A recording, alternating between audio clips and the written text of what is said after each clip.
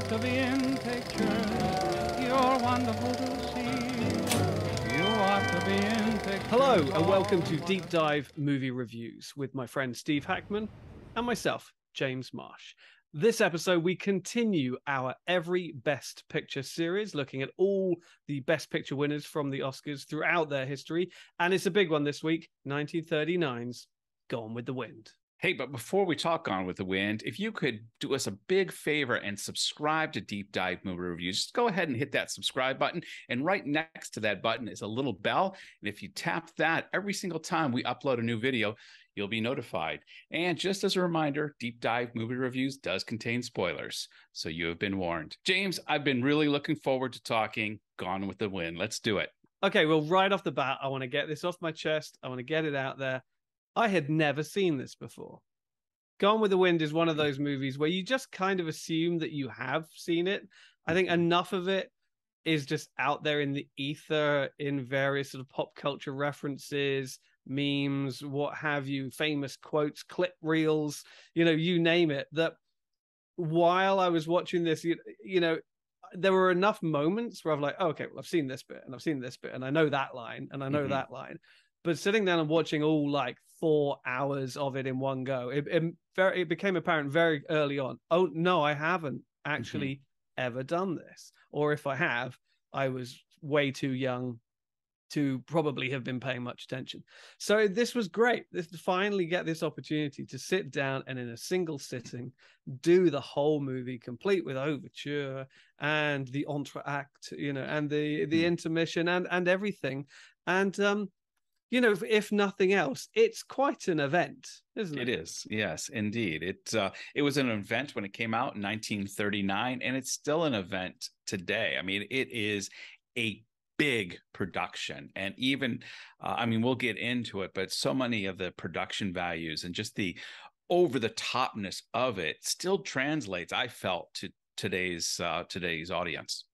Oh, I mean, absolutely. Just the craft and the scale of, like you say, the production, the thousands of extras. There's that jumping right into the middle of the movie. There's the scene where she goes into the center of Atlanta. Yes. And, she turns the corner and as far as you can see, the camera just pulls back in one of the most sort of famous shots of the movie, a shot I had certainly seen on its own before, where it just pulls back and you just see hundreds, no, thousands of wounded and dead just lying in the streets because there's nowhere else for them to be put.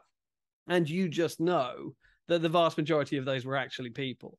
Yes. There was obviously no CG, no matte paintings even. That was, a lot of people being given a good day's work. Yeah, a lot of extras. I don't even know where to begin with this film, but even as you mentioned that scene as a jumping off point, one of the things in rewatching this that I found particularly appealing and I thought was a little unusual for 1939 is how anti-war this film tended to be. There was this initial romanticism that you see with the Southern side, like we're going to lick those Yankees in 2 weeks or 2 months or whatever it is. And then you just see what war actually does to a civilization. It's just a lot of dead people, a lot of misery, a lot of broken families, a lot of crying, a lot of amputations. This film really encapsulates in an early 1939 era how bad war is, just as America is getting ready to enter World War II. Well, yes. And I think that's one of the more interesting points of it. Right from the very beginning, I mean, obviously, I am British, you are American. It opens with this kind of sort of almost wistful, nostalgic kind of introduction where it says, now's a moment where we're going to look back and revisit what might have been this sort of great sort of magical time of sort of the deep South, of the Great South, when there was an ideal that was held up and then it was challenged and then ultimately it was destroyed. And you're like, hang on a minute. And you realize, watching it today, just how many different sort of filters this story is coming at you through, or you are processing it through, because obviously, yes, it's set in the 1860s. but it is adapted from a novel that was written in the 1930s and then told as a film in the late 1930s, as you so rightly say, on the eve of World War II. So there's some very contemporary sort of anti-war themes being stuck in there, which perhaps weren't so prominent or intentionally used for in the novel. And then here I am, another sort of 85 years later, watching it through 45 years of my own sort of life experience, and you're like, wow, this is a really sort of heavily sort of processed and heavily sort of interpreted and reinterpreted and reinterpreted and recontextualized kind of story. And yet still you sit there kind of with a slight sort of snigger, kind of going, yeah, that's not right. This image of the Deep South that you're trying to be nostalgic about, I don't believe ever really quite existed the way that this film wanted to portray it. Or rather, let me say it another way, that I don't think it's ever really been something that everybody can agree on to look back on it in this kind of nostalgic kind of way. It's always been slightly problematic, is the problem. No, I can certainly see that, and I think we'll probably address some of those problematic issues as we unpack this. But one of the things that I found, well, when we do these kind of films, James, we usually like to talk about what we bring to the table. You admitted you haven't seen it. I'm the complete opposite. I was an aficionado from a young boy. I kid you not, I checked out of Mallow Junior High School, Gone with the Wind, the novel, in the 7th grade when I was 12 years old. And I still remember sneaking, because I was more the literature drama guy than the maths guy, being in Mr. Northrup's math class in the 7th grade, trying to clandestinely read Gone with the Wind, because I was so captivated by the story that I wasn't going to let maths distract me from this wonderful novel. And I still remember Mr. Northrop going, Steve Hackman, what are you doing over there? Come up. What are you reading? He was expecting a 12-year-old boy on the cusp of puberty to maybe be reading something or looking at something that was a little, and he was shocked to find, he's like, Gone with the Wind? Are you kidding me? You're reading Gone with the Wind? And he handed you a Playboy and sent you back to your desk. That's right. Be a real man. But I loved the story as a novel, and subsequently, when VHS became popular, right around, not shortly thereafter, I watched that movie on VHS all the time. I for the longest time, until Casablanca usurped it a few years later, it was my favorite film. Okay, so what specifically about it did 12-year-old Steve really like? That's a really good question. And one, I've always said in deep dive movie reviews, I'm not driven by special effects and that kind of visuals, although that can enhance the story. For me, it has to be a really good story. And for me, the whole notion of America at war with itself, with these larger than life characters like Scarlett O'Hara, like Rhett Butler, like Ashley Wilkes, like Melanie. I was just compelled by these characters. I found them fascinating. I found them interesting. I wanted to see how this story was going to develop. And even when I was older, as a teenager, I would rewatch it because I enjoyed the story so much. Okay. I mean, I think I knew sort of the broad strokes of the story. I knew that it was set, the backdrop was the Civil War, and it was set in, and they were in the South, and that Scarlett O'Hara and Rhett Butler have this kind of tempestuous relationship, which, as you all know, going in, doesn't end well, because obviously one of the most famous lines and scenes of the movie is the end. And so I went in, very much aware that I know how this ends. Yeah. And to a degree, I suppose, the very fact that we're so deeply embedded with the South I was like, okay, well, I know how that ends as well. Yeah. You know, Go ahead. so I was just going to say, so you know, there is an element of tragedy sort of woven into the very sort of fabric of it right from the get-go before it even starts. What I didn't necessarily realize just from the bits and pieces that I had seen over the years, even seeing those final scenes before, was just how obnoxious and just outright pretty terrible Scarlett O'Hara is as a person. Yes. Rewatching this again, because it had been a little while since I watched it, and I should give a caveat to my praise of it earlier, and that it used to be my favorite movie, and I'd be hard pressed to say it would be in my top 10 today, even though I still enjoy it very, very much. It has been supplanted by numerous other movies over the years, but in rewatching it again with my wife for this, yes, I always knew the Scarlett O'Hara character, but boy, somebody who would just marry who she needs to marry and manipulate who she needs to manipulate and do whatever is needed to be done in order to get what she wants. The narcissism involved is truly, maybe it's as I've gotten older, I'm more sensitive to it because we experience people like that, and maybe we've been on the wrong end of that at certain points. And so maybe a 56-year-old Steve is a little more sensitive to those manipulations than maybe an 18-year-old Steve was. But yeah, that was definitely something that hit me this time as opposed to previous viewings. Yeah, and it's done in such a way, and the story is told in such a way that she is still very much the protagonist. You know, and even at the end of the movie stays with her.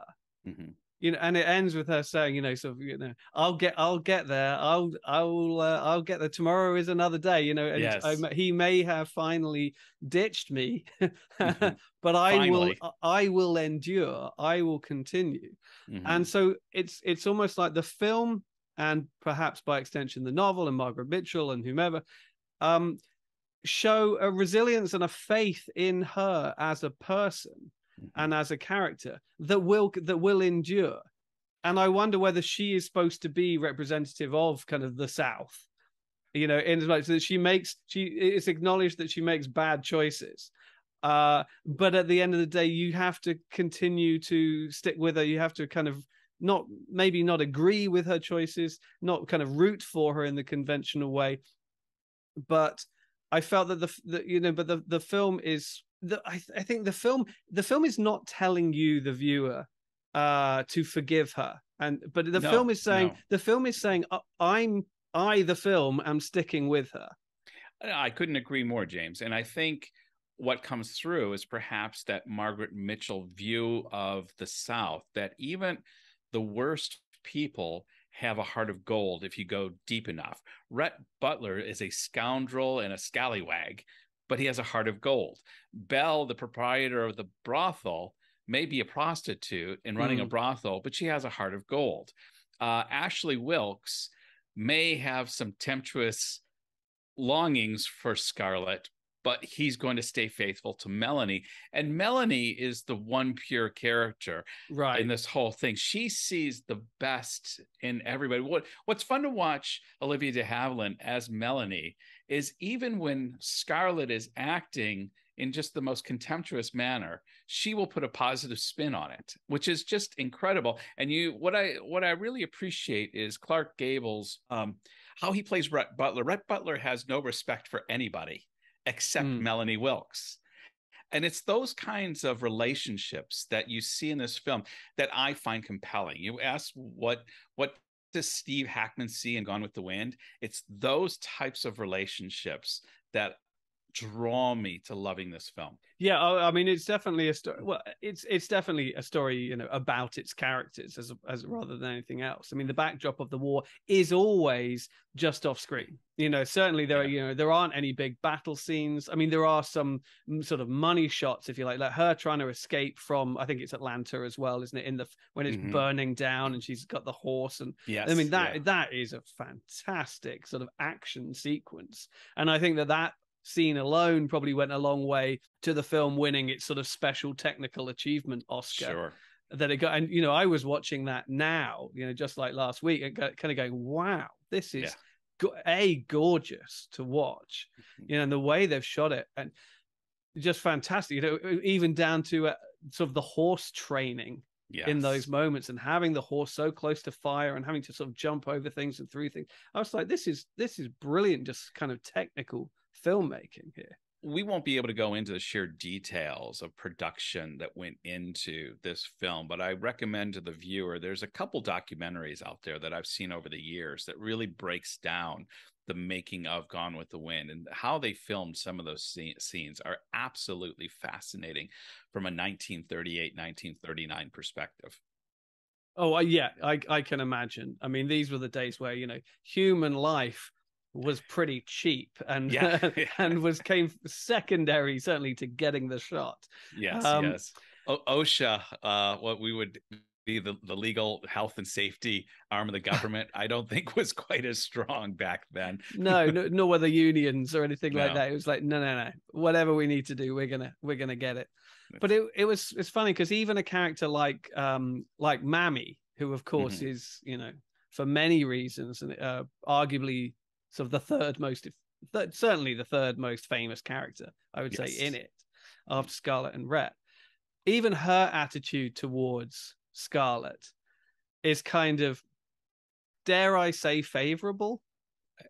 It's frustrated. She's frustrated, and she's like it is a very strained and long suffering relationship between the two of them. She sees all of Scarlett's flaws, but loves her unconditionally, regardless. And you really do feel that this is what they want to tell you about sort of the South. It's done some bad things, made some terrible choices, behaved deplorably at times, yet it's one of us. It's part of who we are as a nation, and division is not the way forward. Forgiveness and acceptance is the only way to survive. Well, I married a Southerner. In fact, I do apologize. We were married, and it is a completely different culture. And we were married in Tammy's uncle and aunt's house, which is it was a big, beautiful house. And her aunt had a wonderful love for Gone with the Wind. So there's Gone with the Wind mementos and all of that kind of motif runs through the whole house. And Southern hospitality is true. And you see that in Gone with the Wind. It is a different type of hospitality that you would find in the North. And it's like, there's a great scene at the beginning when Charles Hamilton calls out Rhett Butler, and he basically tells Charles, he just wasn't going to take advantage of you. He's the best shot, and Rhett walks, I've upset everybody. He walks away, and Ashley just says, I don't know, I'll go along and see after Mr. Butler. After all, he is our guest. And that is a very real thing. Now scratch the surface, and there's all kinds of dramas and things, and but there is this level of hospitality that is there in a way that I don't see often in other cultures. Particularly, I speak as a Northerner, we don't have that level of hospitality. Yeah, no, it's wonderful. I mean, I've been to the US many times, and where I have been more often than not is Austin, Texas. And there, it's Texas, and Texas has this sort of ridiculous reputation around the world. Yes. But anybody who's been there will argue till they're blue in the face, quite literally, that Austin is this little bubble of sanity in the heart of Texas. But I've been probably 10 times over the last decade or so, and I can attest to that completely. It's absolutely fantastic. Everybody, the number of people who just invited me into their homes, come and have a meal, have a drink, and just when you walk into like a restaurant or whatever, it's just you do feel incredibly welcome, and they're just so warm, and there is a kind of sort of a politeness and a respect for you as an outsider, as a guest, which seems completely at odds with your expectations, because their attitude to people not from around here is widely known and feared to a degree. But when you get there, it's the complete opposite is true. and No, everybody is just an absolute sweetheart and just welcomes you with open arms, and could not be friendlier. absolutely. Absolutely. Couldn't agree more. James, I think there's an issue that comes up whenever Gone with the Wind is discussed in modern times, especially now. I think it's HBO that has the rights to it. And anytime they show it, viewers, correct me if I'm wrong, but I do know that when it's being shown on whoever has the license now, there is a warning given in it.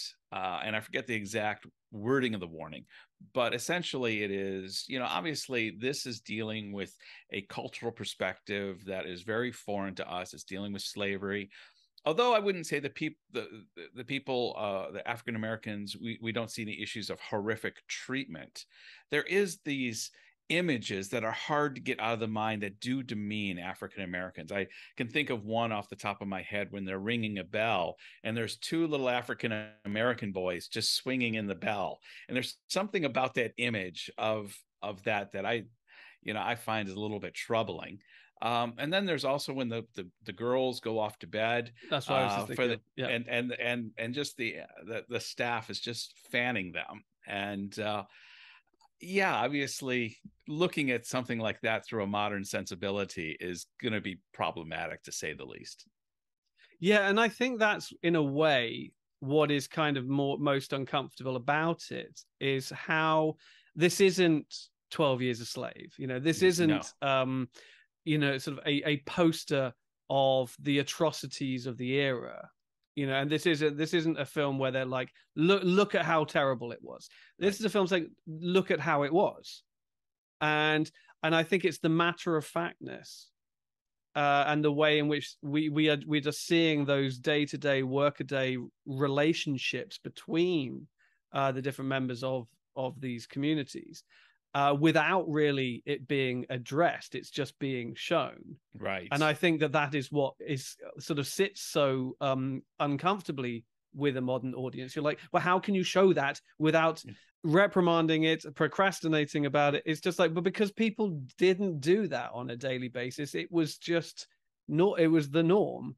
It's and it wasn't talked about. There are also, obviously some uncomfortable conversations along those lines as well. There's one sequence where quite late on, when Scarlett has married Frank Kennedy, and she's taken over his is it like a lumber business, isn't it? Yes. Like a lumber business, yeah. And she wants to but she wants to use prisoners as manual labor in the factory because they're cheaper. And there's a conversation about, shouldn't you use African Americans? Well, obviously they don't use those words, but I feel slightly uncomfortable using other language. Their terminology, yeah. And she's like, no, the prisoners are cheaper, and we could treat them worse. She says, because you've just had, this is after the war, isn't it? Where there's just been sort of the Emancipation Proclamation and things like that. And there's a sequence early on when she gets back to Tara and finds the whole place in disarray. And there's certain conversations that her father has, certain things that her father says just about how, how the black man will put up with certain things or behave in certain ways or can deal with the hardships better. And you're just kind of like, okay, this is a little uncomfortable. No, there is that kind of it's almost the matter of factness of when they don't mean anything maliciously, that it's almost more difficult because like you said, in 12 Years a Slave, arguably that is much more hard to watch, and yet there is a message in it in the meta narrative of how horrible this is, and we can never as a society do something like this again. Whereas in Gone with the Wind, there's a feeling of, this is normative, and in a civil society, this is the strata of this is God's order in the universe, and we should all just accept this. And that's actually more disturbing than maybe 12 Years a Slave. Yeah, 12 Years a Slave is a movie that was made a decade ago, and so has to address every point. And when it shows the hardships and the brutality, and it's going to amp it up as much as possible in order to highlight just how terrible it was, and in no way leaves anything ambiguous, in no way refuses to discuss it and refuses to demonize it. Michael Fassbender's character in that isn't a complicated guy, in that regard. He's humanized in tiny moments, but for the most part, he is a monster who, treats his slaves deplorably. And that's what we're comfortable with the way we're comfortable with talking about it today. And I think you're absolutely right. The thing in the Gone with the Wind is that it like you say, it's all normalized. Right. No one is. And it would work better. I mean, I think it would be more accepting of it if it was, you almost think of like Alfred in Batman with Bruce Wayne. Scarlett O'Hara almost has the same relationship as he has with Hattie McDaniel's Mammy in this, in that she can speak hard truths to her. Like, that's not the issue. She's not going to get any physical, punishment for that or anything. They have a relationship that would almost be like Alfred and Bruce Wayne. There's that great scene where Scarlett's concocting a way of being able to be around when Ashley comes back from the war, and Mammy goes, "You know what I'm talking about, Miss Scarlett. Mr. Ashley's going to be home. There you're going to be waiting for him just like a spider," and that kind of hard truth. She's like, "I see you, Miss Scarlett. I know who you are," and she just looks at her. There's it's kind of that normalizing slavery and making it palatable that's actually harder to watch as a modern audience, I think. Right. And I believe that ever since certainly since the film has come out, it has been criticized for that, for going soft on it in that regard, and almost to the point of rewriting how it all used to be, so that it, completely sort of diluting it and going, things weren't so bad. They were happy in their work. It's like, shut up. You can't say this. No. But I believe there's always been an element of that is to the film that has made people uncomfortable. That on the one hand, I do believe that you're trying to, the film is representing things as they were, where these weren't daily discussions that were being had about the hierarchy or what have you. But at the same time, what you're also doing is showing conditions to be far more civil than they were, and far more comfortable than they were, and everybody to be far happier in their role than they were. And diluting what let's not beat around the bush was an absolutely disgusting practice. And I think one of the challenges that we're watching played out is, one, you have the time period in which the film is set, which is the Civil War.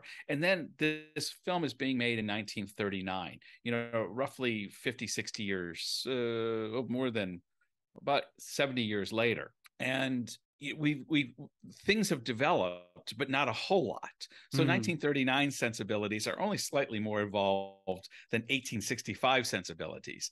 And, obviously we're looking back now, and I just became aware of a new word called presentism. Have you heard of presentism? It's when we try to apply the moral standards of the present day to past time periods, and then kind of basically retroactively judge them. They should have known better. Whereas, there's a whole argument behind that, which is probably outside the parameters of deep dive movie reviews. But it is interesting as an audience in 2021. 2022. We're in 2022. 2022. We're almost at the end of 2023. It's almost, Time's flying. Here we are in 2022, trying to critique a film made in 1939 that is encapsulating a time period in 1865. And it makes for interesting discussion, to say the least.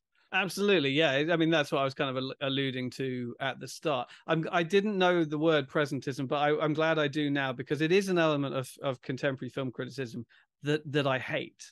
Is the way that people reevaluate old movies in today's with today's filters and eyes and judgments and prejudices, even if they are presented as not prejudices but acceptance and all the rest of it, because it's unfair.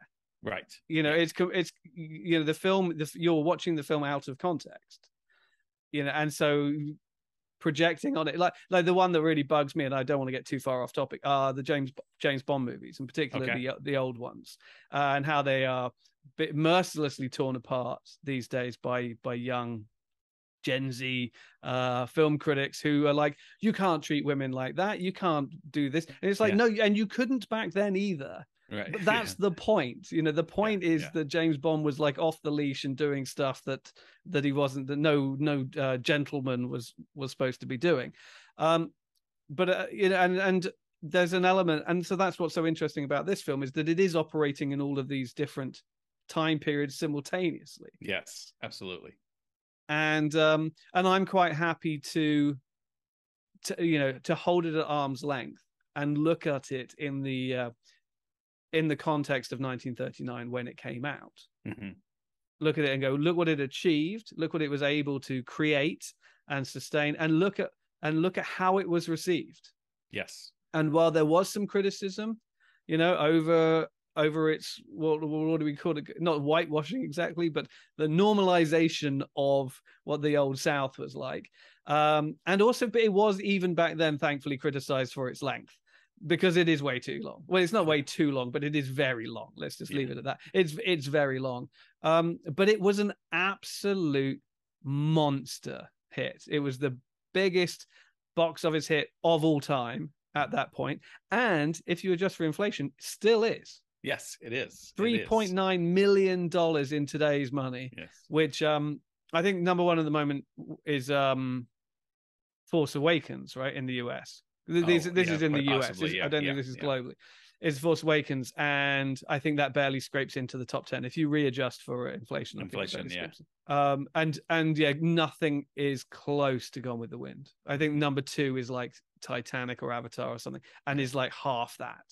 It's pretty ridiculous. It was so popular, and I think for a number of reasons. I don't think it was so popular because everybody totally agreed with everything in the movie, and they were like, yes, absolutely. The Deep South was horribly misunderstood, should have won the war, and everybody there was great.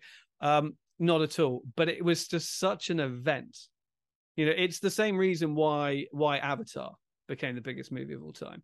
It's not the greatest movie in the world, but it's such an event. It's such a spectacle. It's so big and colorful and pushes boundaries.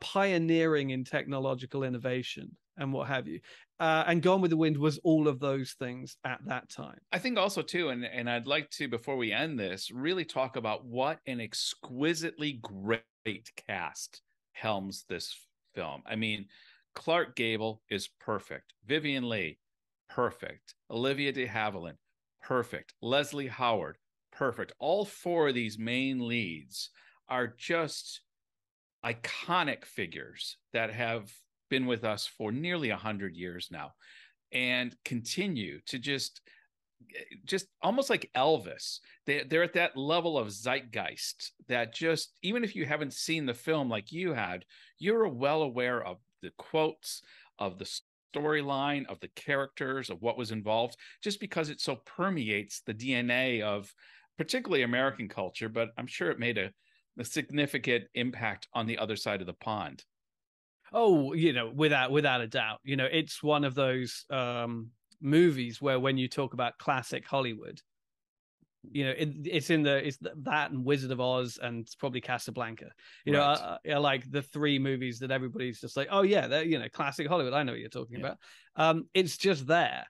And I think that's why you can kind of go through life feeling like, I know that movie. I'm sure I must have seen it. I know everything about it. And it's only when you sit down and spend 4 hours, looking at every moment of it, you realize, oh, actually, no, I hadn't seen this, because it is so ingrained in the culture, in the legend that is Hollywood, that it feels like it's always been there. Well, James, as always, we want to look at Gone with the Wind and its presence at the 12th Academy Awards. Tell us a little bit about that. I mean, Gone with the Wind broke a number of records at these Oscars. The most number of nominations ever, with 13. And then it went on to win the most number of wins, which was 8. And then it also won a pair of honorary Oscars as well, as as we are talking about it today, it won Best Picture. It won Best Director for Victor Fleming, who managed to retain his director credit, even though, other directors were involved. Yeah. He came on after George Cukor had started production and then been unceremoniously fired. I think Sam Wood came in towards the end.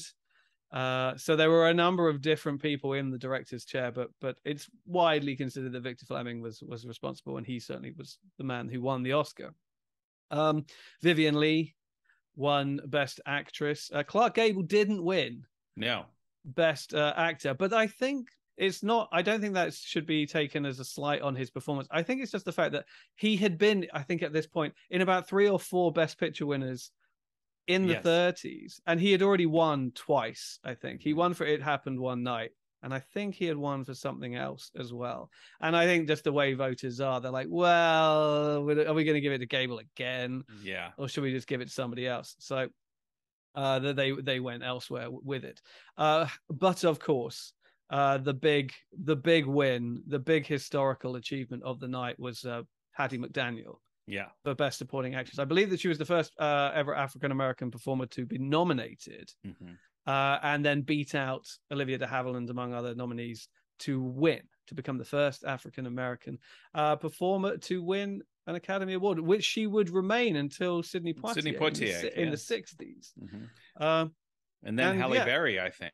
Well, Halle Berry in 2001 for Monsters Ball remains the only African-American actress to win Best Actress to this day. But a number of women of color have won Best Supporting Actress in the years since, right, including sort of Viola Davis, Octavia Spencer, Monique. But I think arguably the most interesting awards that it won were the 2 honorary awards. I always think it's fascinating when the Oscars, and they've done this a number of times in their history, is they create a category.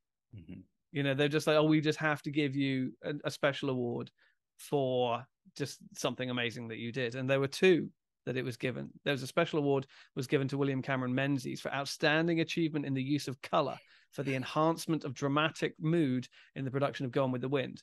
And we've already spoken just about how incredible the color cinematography is in this movie. How did they get that whole title on the award itself? It must have wrapped it around or something. Yes, it goes right up his midriff. Yes, it's. And then there was another technical achievement award to Don Musgrave and Selznick International Pictures for pioneering in the use of coordinated equipment in the production Gone with the Wind. So make of that what you will. But I imagine it's to do with some of the action scenes, the stunt sequences that we were talking about, just the scale of some of those sequences. Well, it makes you wonder too, because 1939 is not without its very strong nominee contenders for Best Picture. We've got Mr. Smith Goes to Washington. We've got Wizard of Oz, which has its own technical achievements. And arguably both of those films have stood the test of time almost to the degree as Gone with the Wind. Oh, I mean, it's an incredible year. If you look at what Gone with the Wind was up against, Goodbye, Mr. Chips, Mr. Smith Goes to Washington, Ninotchka, Of Mice and Men, Stagecoach, widely regarded as one of the greatest westerns of all time. The Wizard of Oz, Wuthering Heights. That would be Laurence Olivier, wouldn't it be? Wuthering Heights. Yeah, with Merle Oberon. Yeah. Any of those would have been a worthy winner. That's a great crop of movies. But Gone with the Wind, I think, was just operating on another level. And obviously, I think the tide of public opinion was such an event. Yeah. It was a behemoth. It was just one of these juggernaut sort of technical extravaganzas that just comes in and just sweeps every case. It's like Lord of the Rings or Titanic or Ben-Hur, or it's one of them. It's probably the big one. Yeah. It's arguably the first one of its kind that would become something of an Oscar tradition. Well, I would even say, as we started this series in 1929 with Wings, I think we're all waiting to get to Gone with the Wind, which actually and almost mentally becomes like an achievement. Like we finally reached Gone with the Wind, and now there's a slew of great movies. Not that we haven't seen some good movies before, but I think we're really entering that golden age of Hollywood. There's some Yeah. great films that I'm looking forward to reviewing in this series in the next decade of Academy Awards. Oh yeah, without a doubt. I mean, I think what we've witnessed in the 30s so far is sort of filmmakers and studios finding their feet, pushing the boundaries of, you know, what a big sort of Hollywood movie can be at this time. And I think it's, you know, it's no secret to sort of, or outrageous claim to state that Gone with the Wind is the kind of the pinnacle of Hollywood thus far, really. Yeah. And it really maintains that title in a lot of critics' eyes too.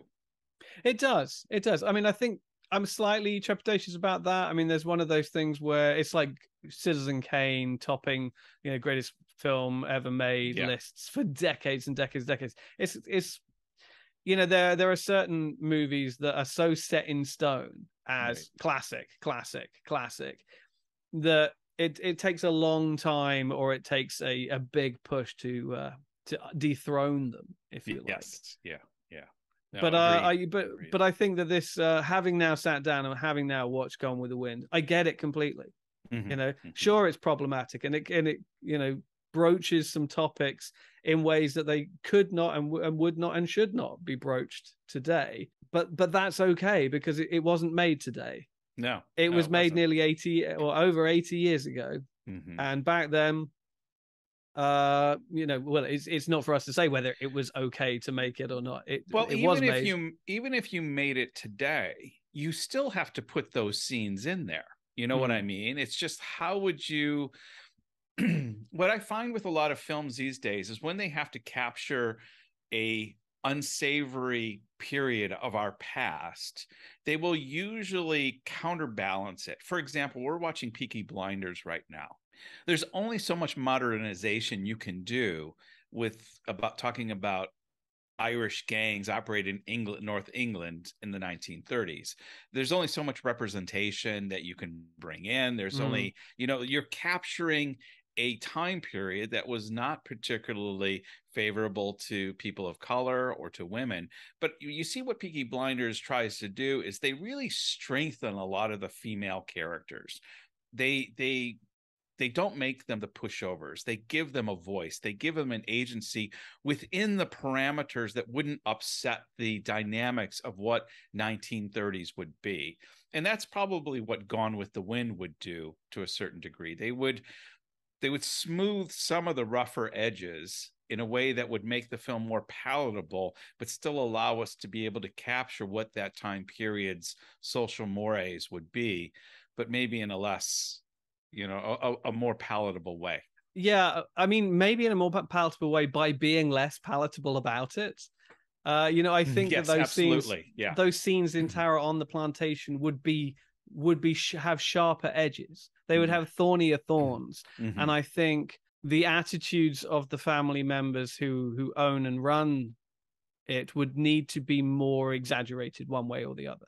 Right. They would either need to be totally for it and therefore bad people, or they would need to see the error of their ways and do something about it in order to redeem themselves. I'm not sure that you could make a film with Scarlett O'Hara being Scarlett O'Hara in the way that she is in Gone with the Wind today and still have audiences respond favorably. But I think what makes this beautiful to watch and kind of a time capsule is we get to see how 1939 addressed this issue.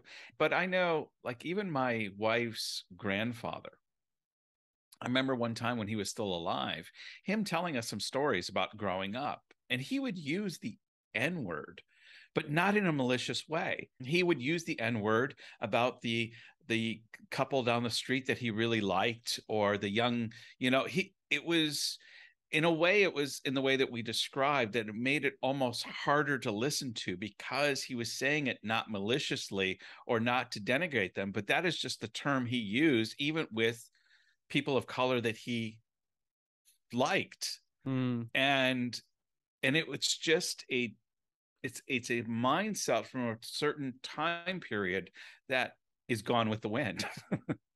Very well put. And I think that's the point. I think that's why you couldn't make it today, because it requires you to do that to a degree.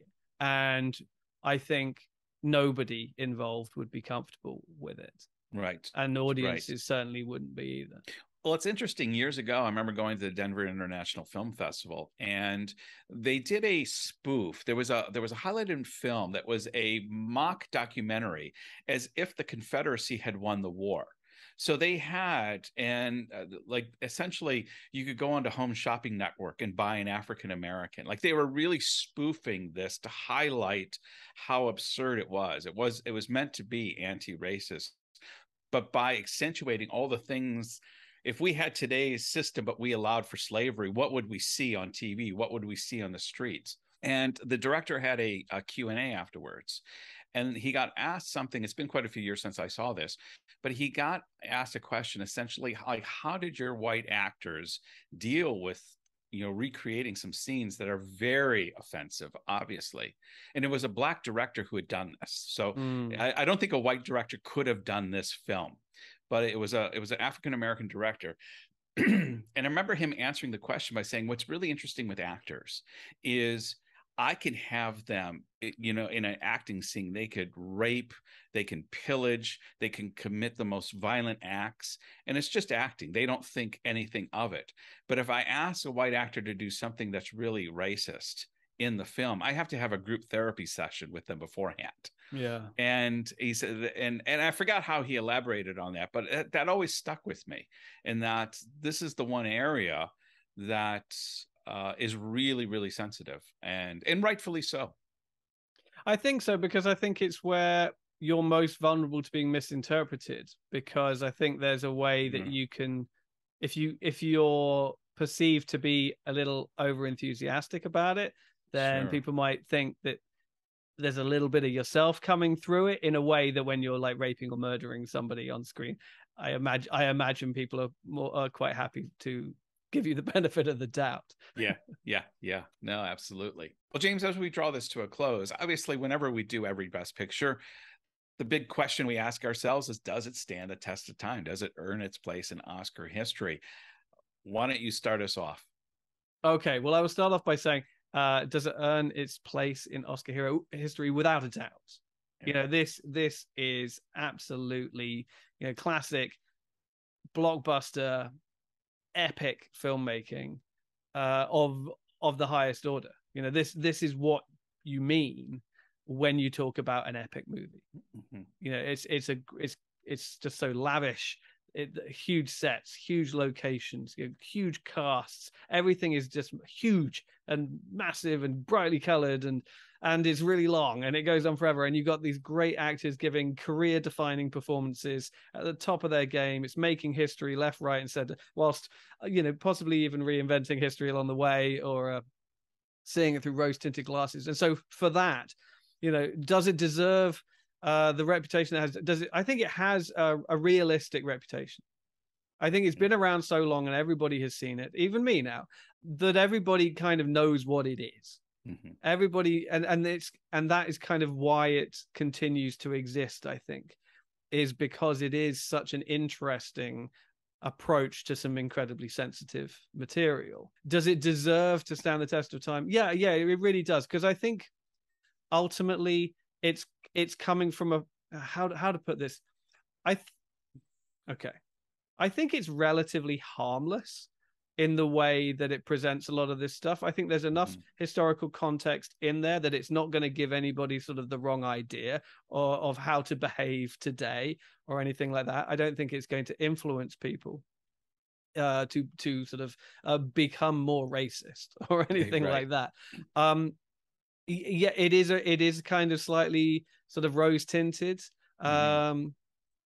But I think it gets away with it because even when it was made, it was already kind of a period piece. Right. And I think that helps. I think it is more interesting watching it today and seeing how the attitudes have changed threefold. How it is kind of can be perceived as a kind of allegory for the horrors of war at a moment when the country was on the brink of another world war. But I mean, so the short answer is yes and yes. I mean, it really does. It is. It's just a big romping epic that has some outdated approaches to race relations and portrayals of the South and what have you. But I think does it in a relatively innocuous way that you can just sort of forgive and be entertained by. No, absolutely. And, I agree. Obviously, it does stand the test of time. It does deserve its place in history. I've already alluded, it's one of my favorite films of all time. But like you said, when you read a little of the history, when this film came out, there was a 3-day celebration in the city of Atlanta. There was limousines and parades. And they said, you've never seen so many Confederate flags as when this film came out. And obviously, in today's time frame, that would just be anathema. And rightfully so. But it's interesting though, a lot of the critique and discussion about race in this film, if you think about it, race is actually just a small part. It's a 4-hour film, as you mentioned, and there's so much that this film is addressing, and race and interactions between white and black in this film are actually not that often. I mean, obviously Hattie McDaniel won an Oscar for Best Supporting Actress, and she has obviously the highest profile of a woman of color in this film. But even her role is not that large. She's not in it that much in comparison to in comparison. So I think a lot of the discussion around this issue is completely at times disproportionate to some of the other aspects of this film that obviously take much more of a center stage. I think maybe it is. It's interesting that you said that it is because of Hattie McDaniel winning an Oscar for this film that it's the two things are inextricably connected. Mm-hmm. That it was such a kind of milestone for race and for race relations in Hollywood at that moment. And it's one of the things that the film is remembered for because of Hattie McDaniel's success. That it kind of filters down into the film as well. Yeah, and the juxtaposition is in the midst of racism, which obviously was much, much worse in 1939, that the human race in America, and specifically in this situation, was evolving to the point where the Academy could give a major award to a woman of color, which is a step of evolution, and maybe we should have had a lot more in the subsequent years, and we've had Oscars too white, and we're addressing some of those issues, but it's all steps forward, and I look at her win as a step forward in the evolution of our humankind. Yeah, no, I think that's the thing is I think her win was this huge sort of watershed moment. Mm-hmm. The problem is that it didn't open the floodgates. No. And that it didn't Correct anything, arguably at all. And in the decades since, we haven't seen sort of an equality across the awards like it suggested that we might. Well, Malcolm Gladwell talks about, there's an actual term for this, and I forgot what the term is, but he does a whole podcast on it, that when a society actually makes an achievement in some kind of, particularly like in a race issue, then it will actually swing the other way, because now we've proven that we're not racist. So, and he gives these wonderful examples. I mean, culminating with, our first African-American president, Barack Obama, and then we swing all the way to Donald Trump after that, which the juxtaposition couldn't be greater. But there is a societal and sociological term that this is a very real thing, and it would explain why, if we give a woman of color an Academy Award in 1939, we're absolved from having to do it again for quite a while. Yeah, which is obviously just ridiculous. Well, that's our thoughts on Gone with the Wind. What are your thoughts? We would love to hear what your perspective is on this wonderful extravaganza of a film that we've just reviewed. Feel free to go ahead and leave your comments in the box below. Also, James and I are on social media, and so you'll find links below to us on Instagram as well as Twitter. James?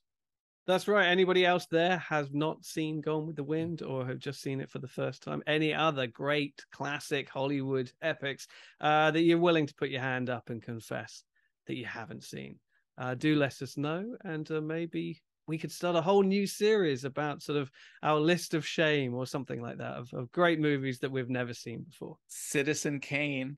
I I know. Oh, I know. wow. I forgive me, Father, for I've sinned. I have to, there's always one, and that's we will address it. We're gonna have to, aren't we? Yeah. But it won't be in this episode. Take care, everybody. Bye-bye. Bye. You're wonderful to see. You ought to be in pictures. Oh, what a hit you would be.